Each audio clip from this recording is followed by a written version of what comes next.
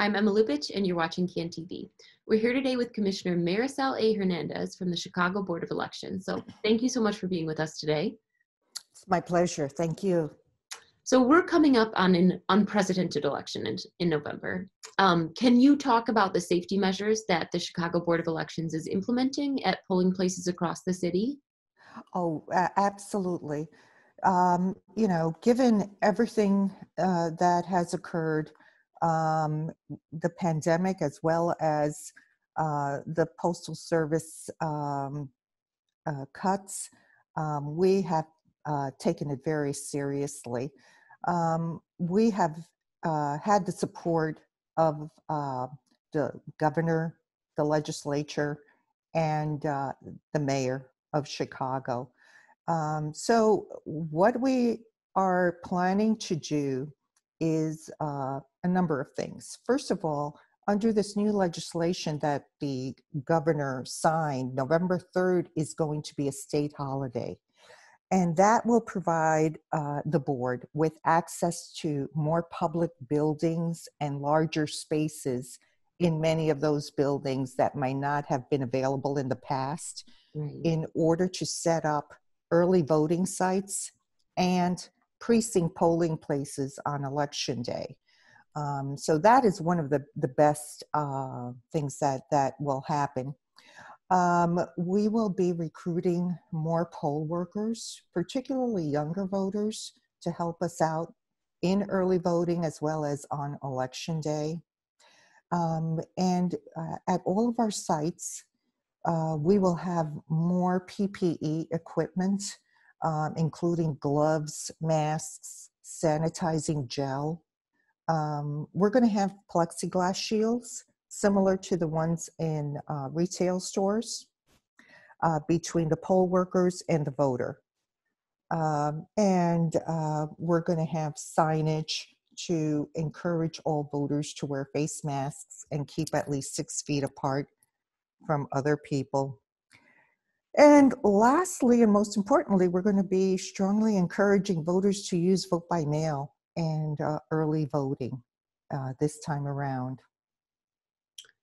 So, I mean, after the death of one voting judge, Raval Burke, and the infection of some others during the primary, how can you ensure the safety of election judges? And I mean, you touched on recruiting younger voting judges, because typically voting judges end up being older Chicagoans. How have those recruitment efforts been going?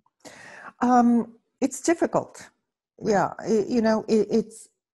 we are embarking on a campaign to recruit more election judges, but it is difficult. We're hoping that, given the fact that there are more people who are not working at this time, that they will volunteer. I mean, they're paid positions, but that they will volunteer to do election work during early voting and on election day. But we will be doing more campaigning for this beginning now through October, in the hopes that we will get more people to come in and assist us. Okay. And so the Board of Elections has been working to expand and improve the mail-in ballot system even before the COVID-19 pandemic. So can you talk about those efforts? Right. Well, with regards to mail-in ballots, what we are doing, and we have been doing since May or June, is encouraging voters to apply to vote by mail and encouraging persons who are not yet registered to vote to register online. So we have been pushing that very strongly, because we feel that that is one of the safest ways to vote in this election.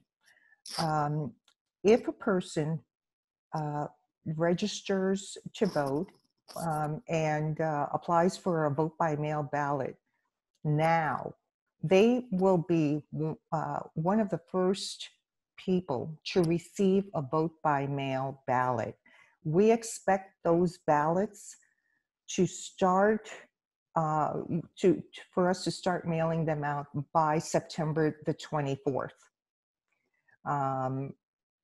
That we hope that those registered voters who receive those mail-in ballots will take 24 to 48 hours to fill it out and put it back in the mail. We want to make sure that there's plenty of time for the post office to return those ballots for us. Now, one of the things that we are doing differently in this election, for the first time, if you have a vote by mail ballot and you feel uncomfortable about putting it back in the mail, starting October 14th, we will have early voting open and running. If a registered voter wants to take that ballot and bring it to an early voting site, we're going to have secure drop boxes at each early voting site. And there will be a separate line where the voter can hand a board personnel that ballot in their envelope, in the envelope provided by us. And the board personnel will look at the envelope, make sure that the voter has signed and dated it, and it will be deposited into that secure drop box. And that way, it's assured that the board has that ballot. And so that brings me to my next question, which is, I think something that a lot of people across this country are thinking about right now. It's USPS. So considering the vote by mail system's reliance on USPS, I mean, how can you assure Chicagoans that their ballots will be safely and reliably delivered? And would you recommend then, what you're suggesting is that you can actually physically deliver your vote by mail ballot that you received to a location? Right. Well, despite the fact that the Postmaster General stated that he will not make any cuts after stating he would, I still feel a high level of concern about our ballots. And so I will continue urging all voters to fill out that ballot and return it as soon as they receive it. I am also urging all voters that if it reaches to the point of mid-October and they still have the ballot in their hands, that they should go to an early voting site and drop it off. Another important factor is, let's assume that a voter requested a vote by mail ballot and the voter has not received it by mid-June. Any voter who has requested a vote by mail ballot and who has not received it can nevertheless go to an early voting site and vote. So just the mere fact that you've requested a vote by mail ballot does not prevent you from going to an early voting site and vote there. If the person receives the ballot afterwards, just tear it up and throw it in the garbage. That's all that has to be done. Okay. And I mean, would you recommend to voters that it is more reliable to vote in person? I think it's, if there is enough of a time lag, I think a mail ballot is wonderful and is reliable. My concern is, as it gets closer to Election Day, I don't want someone's mail ballot not to be processed in time. So that's why I feel that if a person receives a mail ballot and does not have the time, I think, reasonably, a voter should expect 2 weeks to, once they send their ballot, for the board to receive it, given the way The Postal Service is delivering mail right now. So if it comes to the point of, where we're talking about October the 14th or the 15th, my inclination would be to recommend that voters go personally and take the ballot to an early voting site and drop it off in the secure drop box. And if they have not received the vote by mail ballot, they should just go to an early voting site and vote on the touch screen. Okay. And so let's talk about those vote by mail dates then. So what should Chicagoans be looking out for? So when will they receive those vote by mail ballots? And then when is the absolute last day that they should send them in? Well, as I said, we will be starting to send out vote by mail ballots beginning on or about September 24th. We would hope that within a week thereafter, a good number of voters will have those ballots in their hands. Right now, we have approximately 275,000 voters who have requested a vote by mail ballot. So we're hoping that by September 24th, we will be able to send all of those out in the mail. If a person receives that ballot the first week of October, fills it out and sends it right back, I don't think there will be a problem. I think that there's plenty of time for us to receive it. But as I said, October 14th is the first day of early voting. Mm-hmm. And that will give the voter another option, which I think as of October the 14th, voters should think about just taking the ballot in the envelope we provide to an early voting site and dropping it off there, or just voting at an early voting site.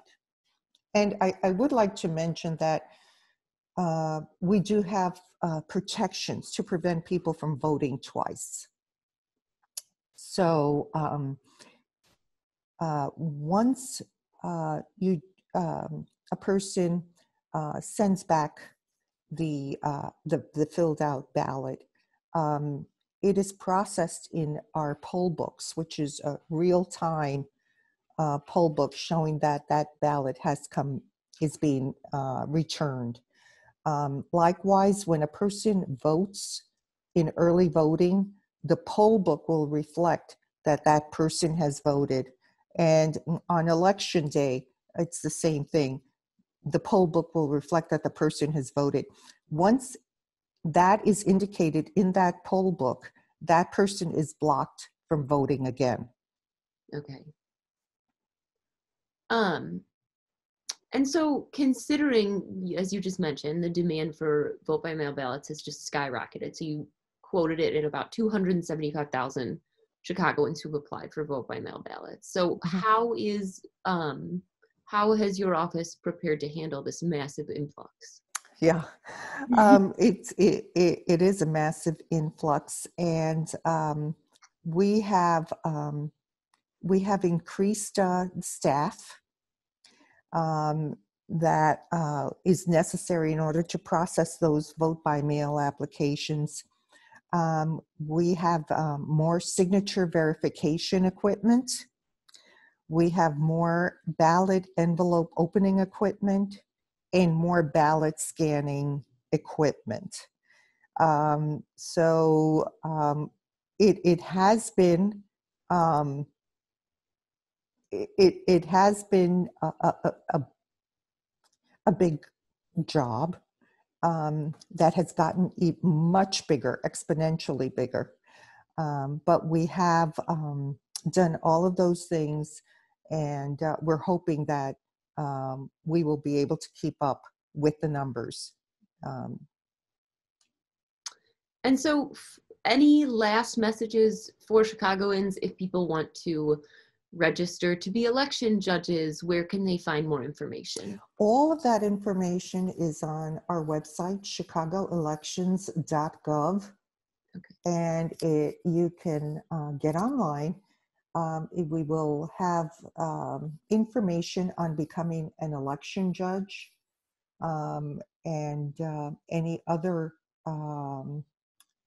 work we have available for this election. And we would welcome as many people as possible to apply. It's really, really important. One of the most important elections of our lifetime. Okay, great. Well, thank you so much for speaking with me today. I really appreciate it. Well, thank you. And everyone, if you can, please go to chicagoelections.gov and sign up for vote by mail ballot. And we will do everything we can to get it out as early as possible. Thank you.